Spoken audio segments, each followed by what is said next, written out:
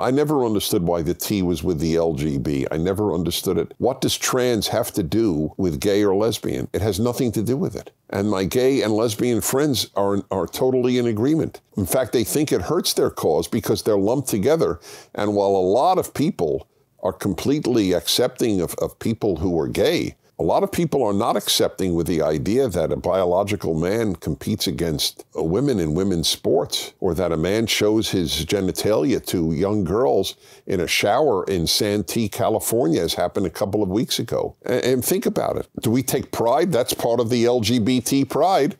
I'm proud of you for showing your penis to young girls. That's what this guy did. But all he has to do is say, I'm a woman, and you're forced to be there and with him. What is the pride?